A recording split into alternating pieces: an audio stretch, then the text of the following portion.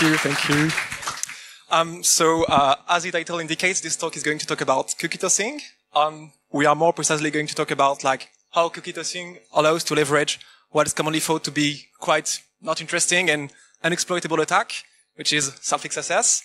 And then we'll also see some novel web attacks that I hope you will find interesting. So in total, there would be 3 attacks. However, this talk doesn't really aim to be an exhaustive list of attacks, but rather to highlight the full capabilities that cookie tossing can have and to make you interested about this attack vector, this gadget, so to speak, regardless of whether you are in the offensive or defensive side. So, who am I? My name is Thomas Houhou. As I told, you can pronounce it however you want. I don't really care. I'm a bug bounty hunter, so mainly for the Swisscom bug bounty program. So that will mainly explain why most of the case studies of this talk will be based on bugs reported to Swisscom. It might at some point look like advertisement for Swisscom, but that's not really the case. Then I also more recently reported vulnerabilities to X, and kind of took advantage of the fact that 80% of the engineers being fired might be a good point to start security, to start hunting on the program. And then I hacked on other programs from HackerOne mainly. And I also happened to be a student at ETH Zurich, and from September and for the cybersecurity program. So let's start right now. What's cookie tossing? So that's probably the most important slide of this talk, since otherwise it would be kind of difficult to understand. So I just read it.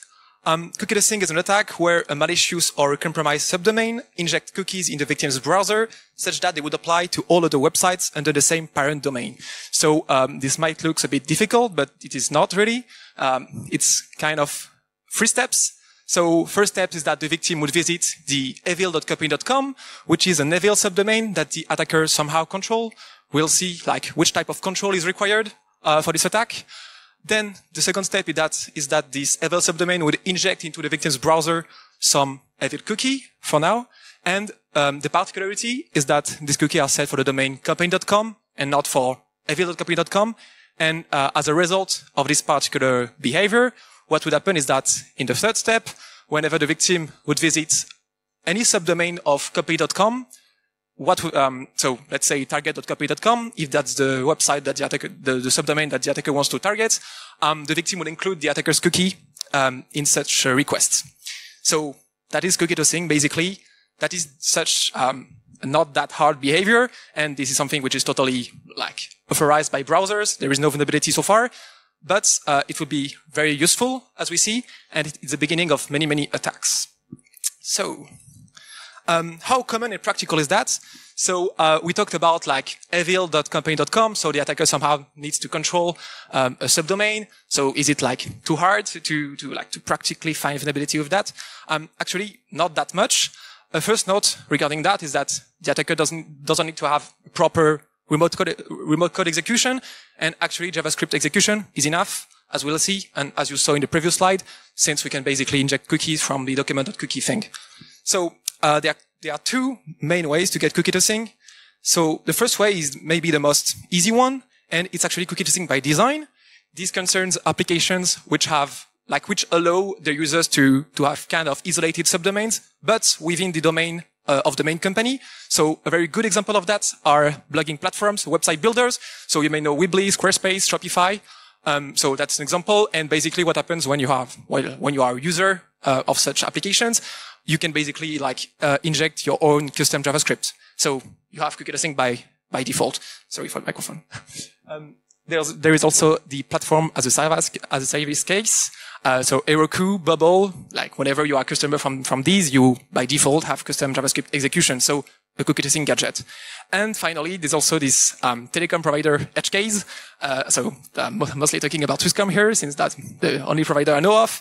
And what happened is that Swisscom has 3 domains where they basically allow their customers to point these domains to their own servers. So customers from Swisscom may have their own domain, their own server, which are pointed to by these domains from Swisscom. So yeah, that's cookie tossing by default and by design again. The easiest situation. Then we have the option 2, finding a vulnerability. So if the application you are targeting doesn't really have such user object isolated subdomains, or if it has one, but like you are somehow not able to become a customer because like you are not citizen from the country the company is operating in, or like it may be too costly. So yeah, you need to find a vulnerability in this case. So the three vulnerabilities you would be interested in are obviously remote code execution, since basically you have full control over the subdomain. Then you also have HTTP response splitting, which is a more exotic vulnerability where the attacker is able to manipulate the response headers from the victim's browser, like from the victim's request. So in this case, you would just inject a set cookie header and you would get cookie tossing. And yeah, finally, the most like obvious case also, which is XSS. And as we saw, we can, from the document.cookie JavaScript code, inject any cookie from any subdomain. And XSS might also seems quite hard, since it's quite like finding an XSS in the main app can be difficult too. But remember that you don't really have to find an XSS in the main app, but just on the subdomain. And for that, a really classic technique, which works very often, surprisingly, is to upload SVG files. So like it concerns all applications that have a feature of photo upload. And basically SVG is considered as an image. And what happened is that the browser parse SVG image and can execute JavaScript code from that. So if you are able to once upload any SVG files in a web server, in a web application, you most likely have an XSS on a subdomain, and you have cookie tossing. And for huge targets, what you can do also, if you don't really want to take the time of finding a boring XSS, you can also just use nuclei, and that works too. So that were the two options for cookie tossing.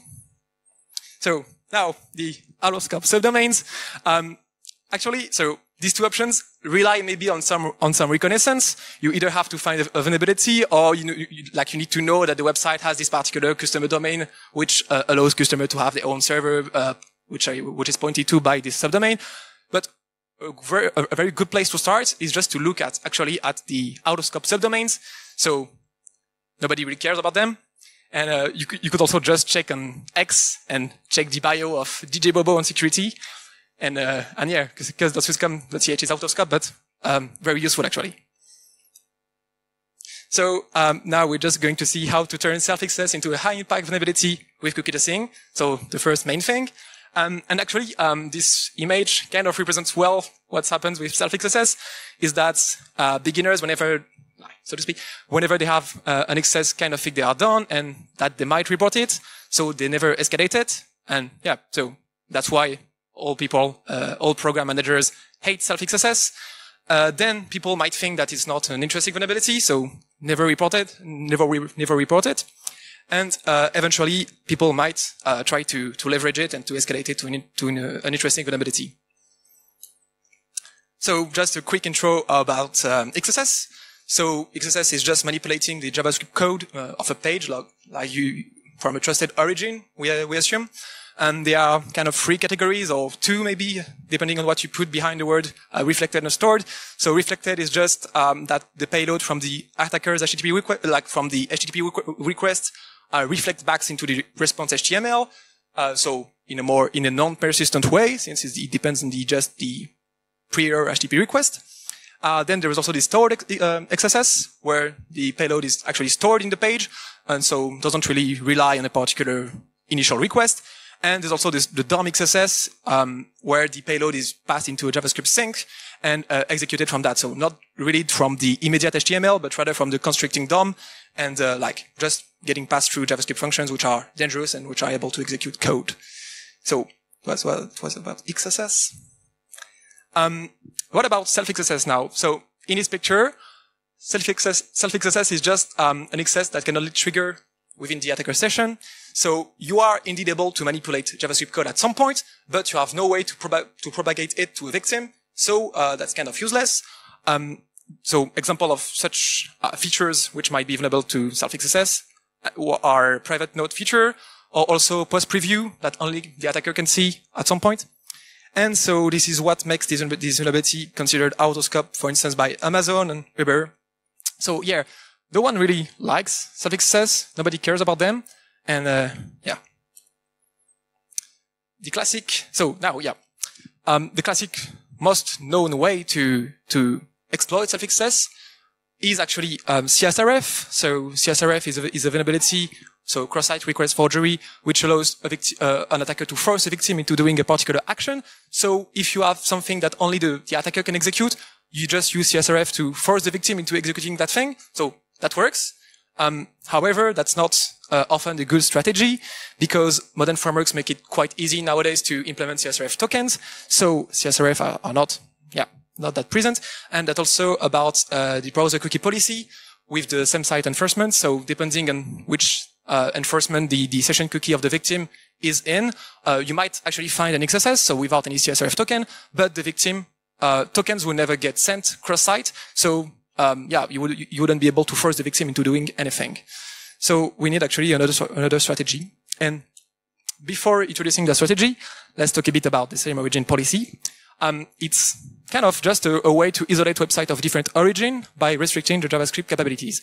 So it just prevents a website of origin A to read the cookies of a website of origin B, to read the local storage, to make an XML HTTP request to that website, and to read the response then, and to read the DOM if this page from different origin is open as a new frame. On the opposite way, so this is kind of the point of this slide, and what interests us is on the opposite way, if we actually have JavaScript code execution on the same origin, we have all of these things which are possible. And so we will see how powerful it could be and how it can make us reconsider self-XSS. So given the capabilities of JavaScript code when on same origin, we might want to change perspective on self-XSS, and we might at some point not care anymore about like the victim being authenticated as the victim, but just the victim like just triggering the attacker's self-XSS at all. Like we just want this at this point. And so the statement associated to that is that the XS can be seen very as an origin problem and not as a session problem. And the underlying thing is that as an attacker, as long as we are able to get JavaScript code execution on same origin, we assume that we're able to sort things out and to escalate it. So from that, we only want one thing, is just to authenticate the victim as the attacker to trigger the attacker self-XSS. We don't care about the victim being authenticated as the victim. And so this is where cookie tossing comes into play. So we just get the same illustration as before. But, so the victim would just visit initially the eval.copy.com, then the attacker would inject into the victim's browser the eval cookie, and then the eval cookie is actually the session token, since we want the victim to be authenticated as the attacker. And the twist is that we only set this cookie for a particular path, and so we will see why very soon. And so what happens as a result of this twist is that whenever the victim would visit target.copy.com, not as before, the victim is authenticated as the victim, since the path is like the broad / path and not the path for which the cookie was set. But whenever the victim is visiting target.copy.com, or any other subdomain, with the path related to where the attacker inject the cookie, then the victim will be authenticated as the attacker and not as the victim. And so this particular point is very important for the attack. So given all of that, we can finally dive into the methodology and the attack scenario, the general thing to escalate self-XSS into an impactful vulnerability. So the first thing is that the victim would visit the eval of vulnerable subdomain so that the cookie tossing can trigger. Then the attacker would redirect the victim to the self-XSS trigger endpoint. And so in this case, the victim would be authenticated as the attacker from the cookie tossing attack. And we come to the third step, which is actually the most interesting step, where we're setting the path, just like we're setting the cookie of the attacker just for a particular path. Makes sense, finally. What happens is that, so for each node denoted in green is an endpoint of the web application where the victim is indeed authenticated as the victim. And for the red endpoint, the victim is authenticated as the attacker. So what happened is that the attacker on the self-XSS has same origin capabilities for the arbitrary JavaScript code. And from that, so benefiting from what we've seen before, if there is, for instance, an API key endpoint, the attacker can just, from the malicious XSS endpoint, make an XML HTTP request to the key, then get the response back. So this is something which is allowed by the same origin policy when on same origin. And another case is that if there is a change password feature, the attacker could also trigger that functionality and just reset the password. So kind of CSRF-like, even though in this case we are on same origin. So that's SRF. And so, yeah, so that was the methodology. And given this methodology, we're going to see the first case study. So finding a vulnerability on Jupyter Hub. What is Jupyter Hub? Jupyter Hub is a multi-user platform that allows users to run Jupyter notebooks on a shared server. So basically, there is a single domain in the most common implementations, and every user has their own path, and they can run their own notebook. So that is that simple. And first interesting thing to notice is that every users are on same origin, and it will be very interesting for later. And what's interesting about Jupyter Hub is that for Jupyter notebooks, Self-XSS is actually by design, since we can just use that syntax, %, and we can just get Self-XSS. And actually, Jupyter.org, I didn't really know about the Self-XSS before making the slides. So if you ever find a cookie tossing on Jupyter.org, you might want to put this talk in practice and find a vulnerability there. So from that, we can just save the notebooks where the JavaScript code was put. And so we just save it, and we get our endpoint for Self-XSS. Then about cookie tossing.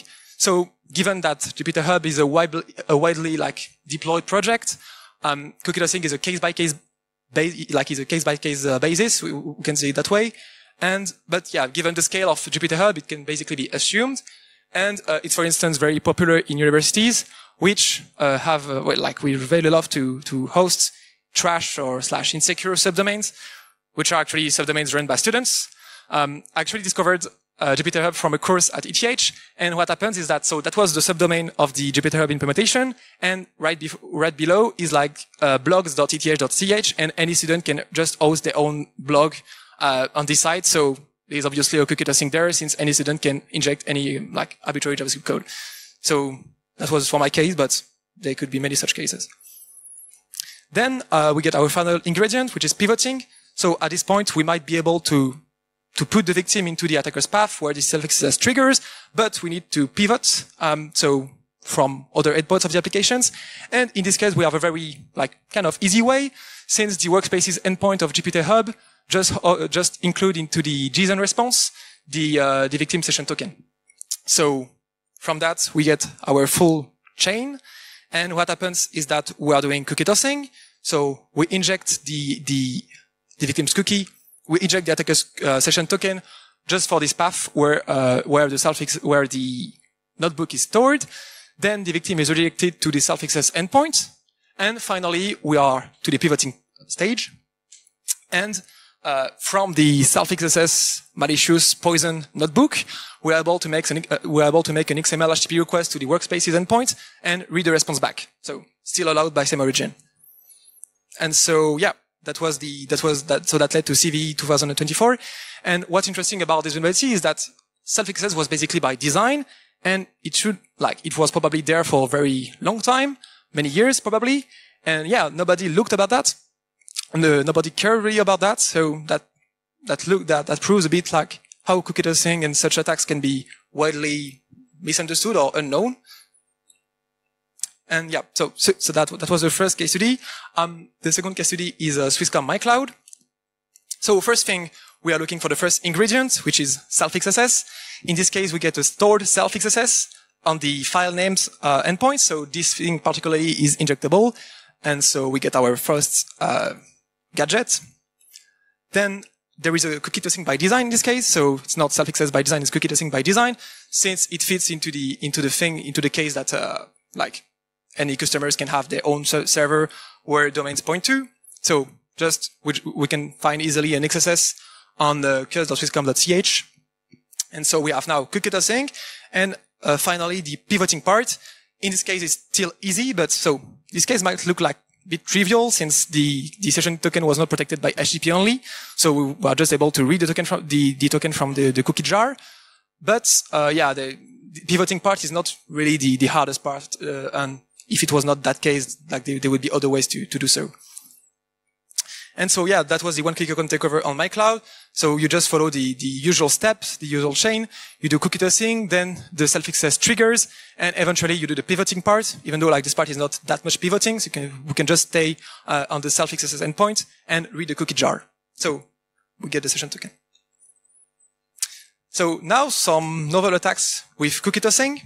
We'll discuss about multi-step process hijacking and targeted action poisoning. So yeah, this term are a bit coined by me, but you will see what it entails. So first, what is a multi-step process? A multi-step process is just a sequence of HTTP request and response that are just linked to the same feature. So an example of that is just the user sign up. There could be a first request where the victim specifies the full name, address, phone number, etc.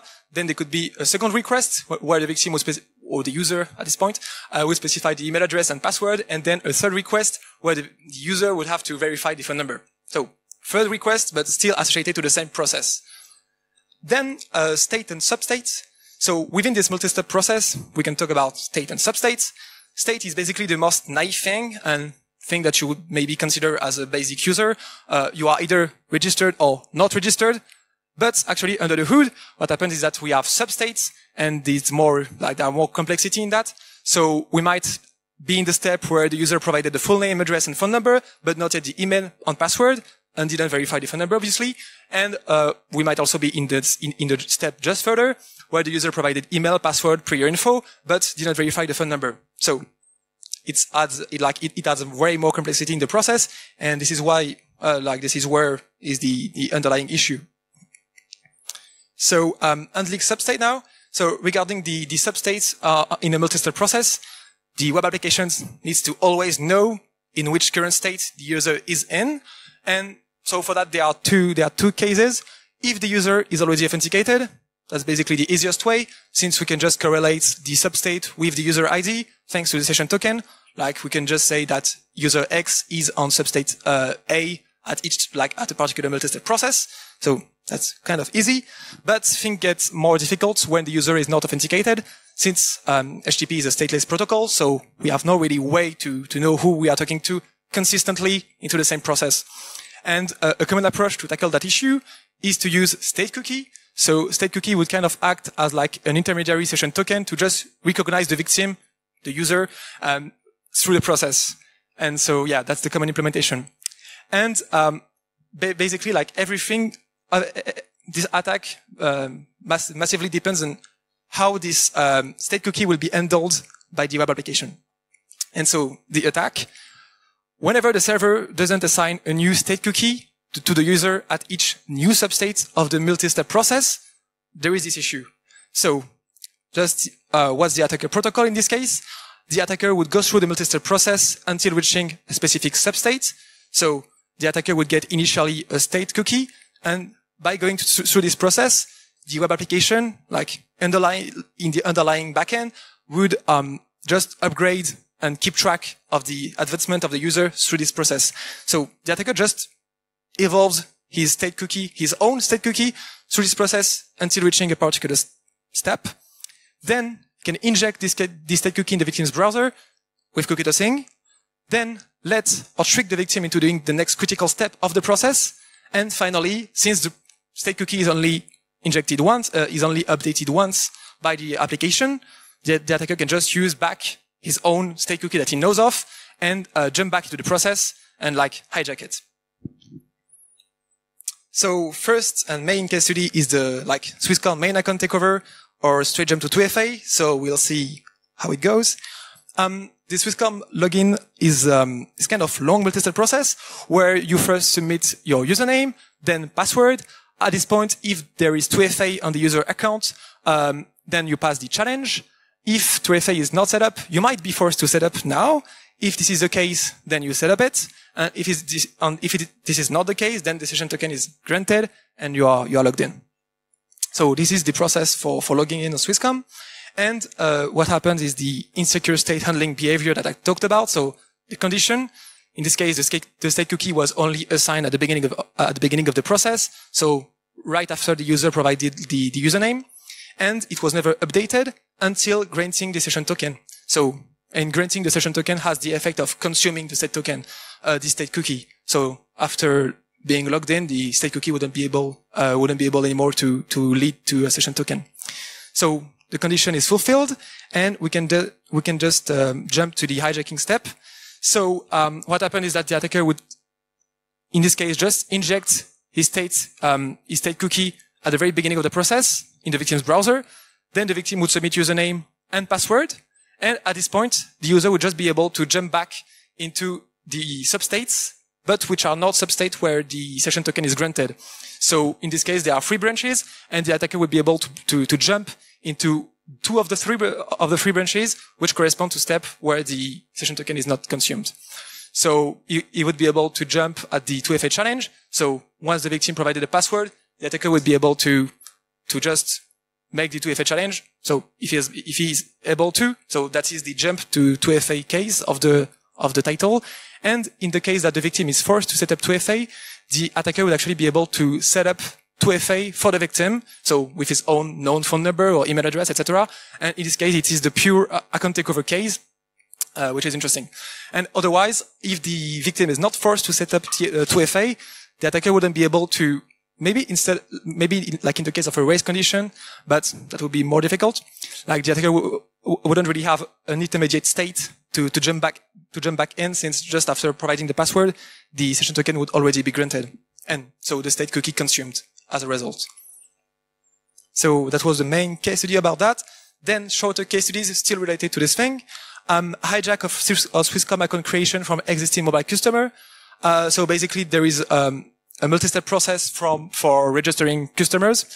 They can provide their private customer number, their bill number, then they provide a physical address, credentials for new account, etc.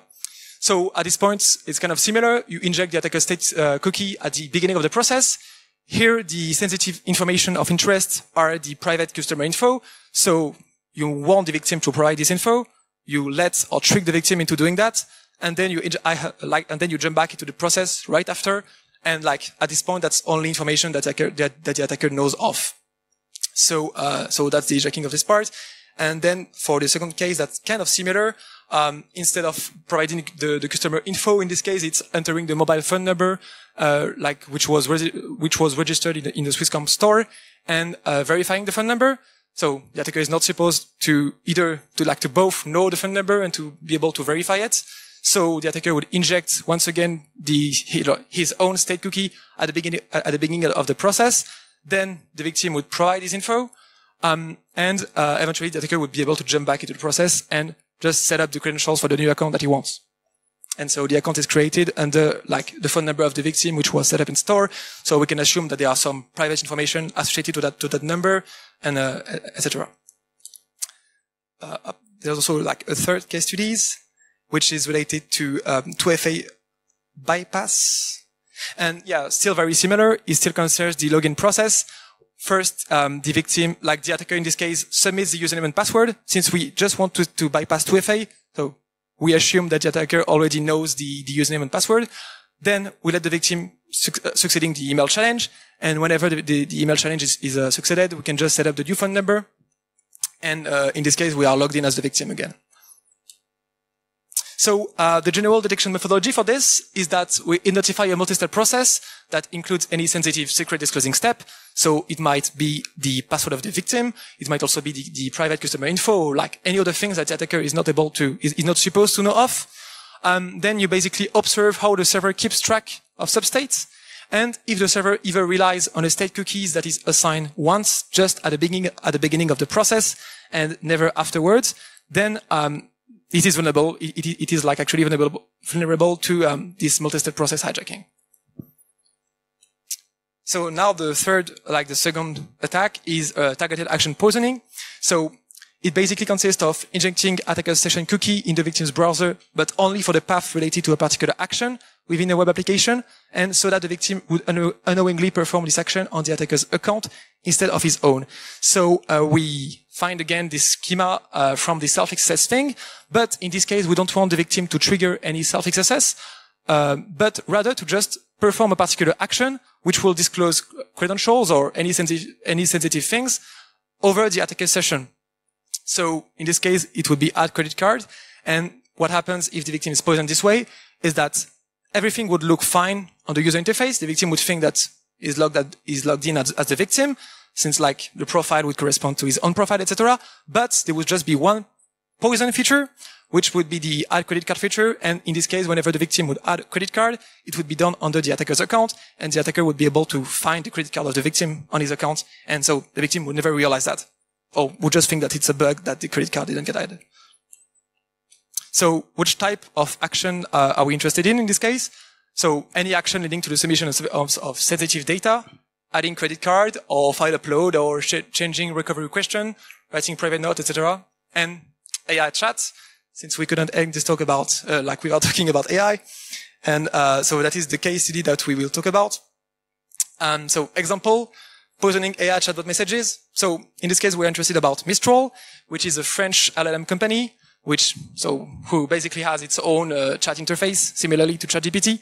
And what happens is that as an attacker, in this case, we might want to force the victim into disclosing the messages over the attacker session. And so we might know that some people disclose kind of sensitive things to AI, like they might use it as a free APIst, or like provide sensitive production code to it. So how are we able to do that? Is that we first investigate how messages are sent unread. So there are three main requests in Mistral for that. There is one request when it corresponds to the first new message. So this is one. This is a post request. Then there is another HTTP request, which is when the chat is already initiated. And finally, there's also a request when to read the chat history. And what we want is actually to poison entirely this feature, such that the victim would think to still be authenticated as the victim. So if you go back to that screen, the victim at the bottom would still see his name on username, but the main feature of this app would basically be poisoned by the attacker, and every chat that the victim would send would be sent under the attacker's account, and the victim wouldn't see any problem in that because he would be able to read the messages he just sent, etc. So yeah. And so how do we poison this feature? Is whenever we notified the three requests that we want, we use cookie tossing again, and we set it just for the particular path. So still for the domain, for the main parent domain, Mistral.ai, and we just set it for the path where the features of interest are. And so we inject still the attacker cookie. And so what's the detection methodology? First, we want to identify an action that leads to submission of sensitive data. So like chat feature, file upload, etc. And then we want actually to find this feature such that session token swapping, so swapping the session token of the victim with the attacker's one, keeps the action functional. Like we don't want to break this action. We don't want the victim to not be able to do it at all. Otherwise it would make no sense. And we also don't want any reference of the attacker session on the victim's account. Otherwise it wouldn't be any stealthy at all. And we want the victim just to act regularly, thinking it's the feature is working fine, but under the hood, sending requests from the attacker session. So, conclusion and takeaways. Out of scope can be first very useful, and a way to see out of scope is not as a target, obviously, you don't want that, but more as a way to find tools that will help you to target the main assets of an application. So, as a gadget provider, and cookie tossing is a great example of gadget that is provided by Autoscope. Also, Self-XSS has unrealized potential. It's a widely misunderstood and, underestimated vulnerability that both bug bounty hunters, pen testers, and program managers don't really know of and underestimate. So, which leads to them putting this as out of scope. And now more related to the attacks, pay attention to how applications handle substates in multi-step process. And about that, more generally, actually, multi-step processes are quite interesting for finding bugs. And if it's not about cookie tossing, there are often many interesting logic bugs there. So that's an interesting feature to look into. And when dealing with actions submitting sensitive data, you can check if it can be poisoned. So with the session swapping thing. And yeah, so the main idea is still that cookie tossing opens the door to many attacks, and these attacks are not the only attacks possible by cookie tossing. And I made some reference to a security researcher called File Descriptor, who like in the past submitted very interesting pre-research about cookie tossing. So if cookie tossing is a topic which interests you, I highly recommend to look into that. So I think I'm done. Thank you.